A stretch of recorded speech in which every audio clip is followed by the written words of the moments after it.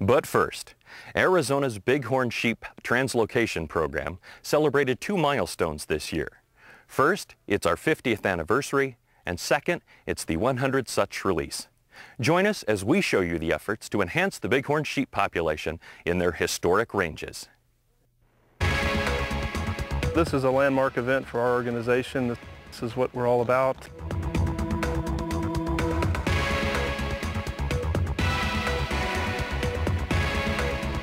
We spend thousands of hours over the year raising money to do just this kind of event.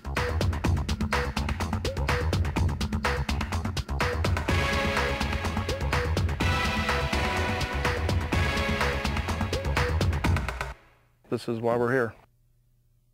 This is a result of our special Bighorn Sheep Tag Fund program. We've raised over $5 million in the 20 years that it's been in existence.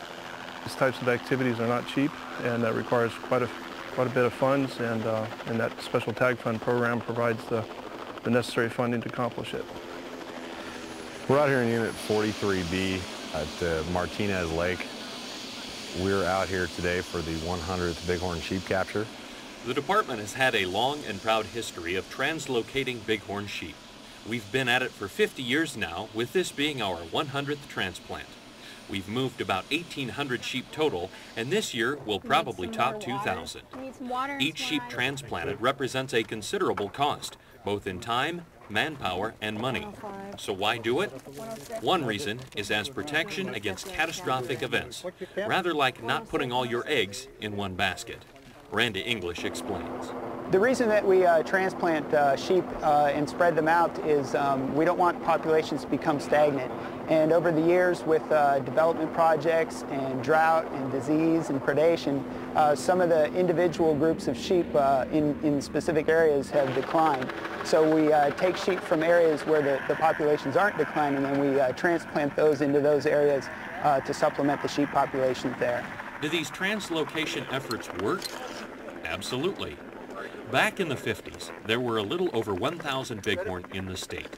Today, thanks in part to translocation efforts that have taken place in more than 20 mountain ranges between Tucson and the Grand Canyon, plus on the Kaibab Plateau, there are just over 6,000 animals. Game and fish biologist John Russo was instrumental in our bighorn sheep transplants. The bighorn sheep captures in Arizona started in 1957. It was after a 7-year study by John Russo, who was the bighorn sheep biologist for the state at the time, who was trying to evaluate the effectiveness or the ability to have regulated hunts as well as transplanting bighorn sheep. We entered into an agreement with the Texas Wildlife and Parks and the U.S. Fish and Wildlife Service, in which sheep would be caught out of the Kofa National Wildlife Refuge, and sheep would be transferred to Texas as well as Arizona. And this is our 50th year as well as our 100th transplant this year. As technology changes, so do our capture and release techniques. We started out with a drop net, which was a modified version of what Colorado was using at the time in the 40s and 50s. As technology's advanced, we've seen the capture equipment has changed. We've had a dart gun made by the capture company. We've had the coated net gun. The use of helicopters has been of great assistance in aiding our ability to get to where the sheep, because they're in such remote territory that sometimes it's a little harder to get to them. One challenge the crews face is not overheating the sheep.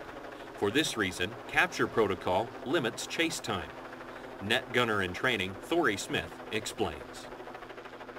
In hot temperature, ambient temperature is 90 degrees, we shut down the capture.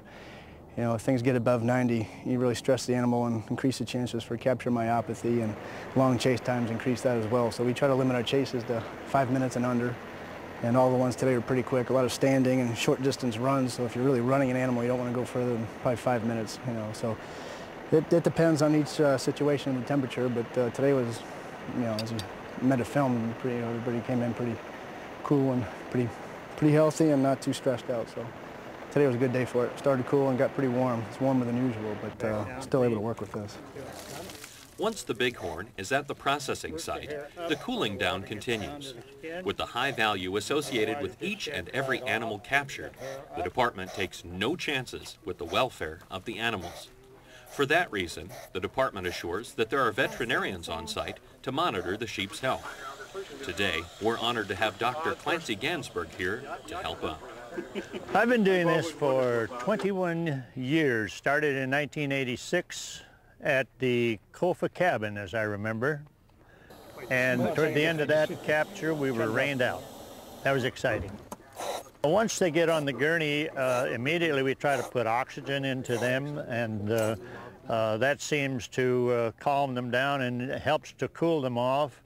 We get at them as soon as they get them disentangled from the drop net, and then we'll introduce the syringe and needle into the jugular, draw whatever quantity of blood we need. Sometimes while they're entangled in the net, we'll go ahead and give them the antibiotic injection and the vermifuge injection, which hopefully, if they have any internal parasites in the gastrointestinal system, it will take care of those. After the blood has been withdrawn, they will receive intravenous saline solution, which tends to help them cool down and increase their blood volume. Anytime we find an abrasion or any lacerations, they are taken care of by whatever means are necessary. The department is dependent on volunteers for the success of ventures like this. We definitely couldn't do it on our own. Our volunteers come from all walks of life. Department personnel work side by side with Arizona Desert Bighorn Sheep Society members, U.S. Fish and Wildlife Service biologists, Yuma Proving Grounds personnel, and volunteers from other dedicated organizations such as Liberty Wildlife Rehabilitation, who sent a crew to get experience handling large animals. Liberty Wildlife is here today to help out Arizona Game and Fish and the Arizona Desert Bighorn Sheep Society in their efforts to transport these animals to a new location. Typically, Liberty deals in the animals you're going to find around urban areas like Phoenix and Scottsdale, but we do want to get more experience with larger animals since we are doing more work with some of the big corporations that operate in the outlying areas, and we're going to be doing some work with different mining companies that have to deal with bighorn sheep on a regular basis. So in anticipation of that activity, we sent some volunteers down here today to kind of get some experience working with these kind of animals. This is a totally win-win deal, especially for the sheep. We transport the animals overnight, so there's a long resting period for the animals prior to release. We'll usually release in the morning. When the animals get there, we've already pre-staged, so we're set to release. Once we open the doors, they pretty much find their own way around in their new habitat.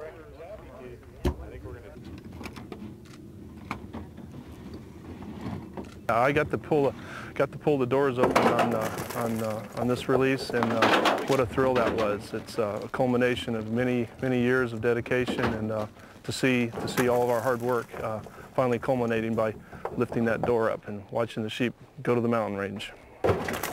Being the centennial, this was a very special capture and release. So while the Bighorn are finding their way around their new home, the release crew takes up a glass of sparkling cider in tribute to all who have contributed to this success story.